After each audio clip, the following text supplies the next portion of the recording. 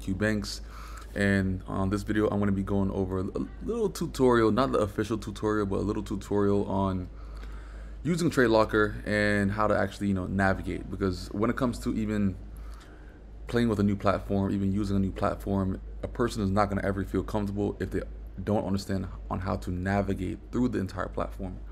So for one, TradeLocker is a trading platform.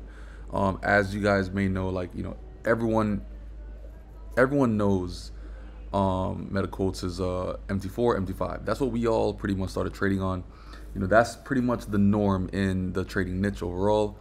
And at the same time, coming out with a trading platform that can actually offer, similar features, but also better features as well, which was the main focus on this entire product. Something that's a bit more modern, something that's a bit more up to date with technology that we actually have access to now. Knowing that MT4 and MT5 are a lot older platforms, still work great and that kind of thing, yes. But at the same time, seeing how I'm a person that loves to innovate when it comes to the trading niche. This right here is one of our newest products that we're actually launching. So TradeLocker has been out for several months now. At the same time, we're still working on a few things, but at the same time, still kind of like giving people a little sneak peek on how everything works. It is now also on a few platforms as well. I know that it's on vitalmarkets.com and it's also on KOT4x.com as well, as live accounts. So I personally use KOT with my TradeLocker account. Like at the moment, works very, very smooth. There's kinks every now and again, but there's a consistent update each and every single week, and I'm going to go over that as well when it comes to the roadmap that is offered by TradeLocker. So I'm going to go over a few things so you guys actually understand on how to navigate throughout this entire product, and then pretty much show you guys some of the roadmap as well. So this right here is pretty much the overall main platform. All right, as you have the option to also move this area right here up and down. This is right here where you actually have your positions once you're actually in a trade. For example, let's say if I'm looking at this trade like right here on USD JPY, which is which I could actually locate based on my market, my marketplace right here. All right, showing all of the market data, all of the assets that you could actually trade. On MT4 and MT5, it's called the Market Watch, but you could pretty much select all of your instruments all right here. You could focus on either crosses, exotics, majors, energies, shares, cryptos, indexes, metals, shares, mini forex, forex pro cross, forex Vera cross, mini indexes, forex pro majors, and forex Vera majors as well. So let's say if I'm focused on this currency pair like at the moment, or if I want to switch to any one of these, up to you. All right, but as you can see, once I actually click the asset, immediately you could actually modify the kind of lot size that you want to use, either if it's micro lots, mini lots, or even whole lots. Let's say if I'm looking at JPY and I press buy, boom. All right, you could now confirm that you actually want to enter that position, or you could either turn on one-click trading. All right, you could turn it on here, or you could turn it on up here. Click here and click one-click trading right here to activate that entire feature, which means that instead of you actually clicking a order, it won't actually to confirm. Now watch, one-click trading is on. Hold on, let me make sure I'm tripping. Boom, and now it's automatically in. One-click trading is on, as you can see, boom, and that means I'm automatically in that position immediately, all right, without the confirmation. Second cool thing also is this right here above the lot size. You have your margin that is required to even enter this order, and also the percentage of your account based on that lot size, which is pretty cool. You have your prices right here for your buy and sell. You also have the option to even, like, if you have a certain currency pair or a certain asset that you actually want to favorite, all you have to do is right click over here, click either go to instrument, which actually pops up the chart, or you can either right click and click add to favorites. So you can have set favorites based on all this, so you don't have to actually scroll the entire time. Click on your favorites, the star, and then based on you actually highlighting things as your favorites, that pops up based on you clicking the favorites tab right here.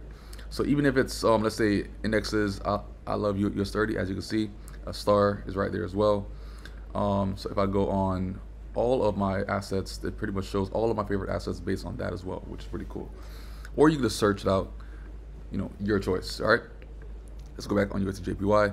When it even comes to charting is probably like one of the most important things as well. Like if I don't want to show this the entire time, put it down, put it away.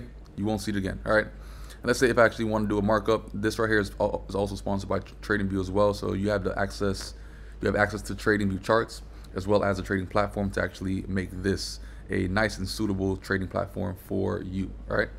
Let's say if I want to actually do a couple markups and everything, you know what I'm saying? Like I can actually do all that right here on the main screen when it comes down to it. But also if I want to even, play with my fibs a little bit. All right. Let's say I want to play with my fibs. Right now it's black. I could just double tap on my fib settings, either one of the fib percentages or any area where the fib is. Double click on that. You can actually modify everything. I modified this a bit earlier actually to set like my TPs, like my TP1, my TP2, that kind of thing. Since the chart is currently black, I could put it to a lighter color if I want to as well. I could also change the labels. Is it based on the left side or the right side? Where is everything aligned? If I want to actually base things on percentages or values, it's up to you as well. Me personally, I like the percentages, and also I like to also keep just percentages. Like the default settings is showing the prices as well. Me personally, I don't really need that. I click all that stuff off. And also on average, it starts off with a background.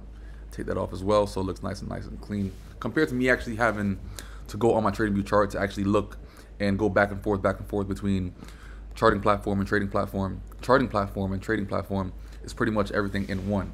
So we could pretty much do that as well. As you can see, like based on even this little move like right here as well, this pretty much said that it actually hit TP1, which is negative 27%, and TP2, which is negative 61.8%, based on how things currently look like right now. So you have access to all of your TradingView tools, every single one of them, as well as all of your line tools as well, horizontal lines, arrows, all that stuff. If you want to point out certain things, all that can be done right here on the actual platform itself, and you can do all this while you're executing your trades at the same time, which is pretty cool. If you also want to close a certain trade, you have access to show all this. You have access to show your position ID, to edit a certain trade if you want to actually change your stop loss and that kind of stuff. Currently,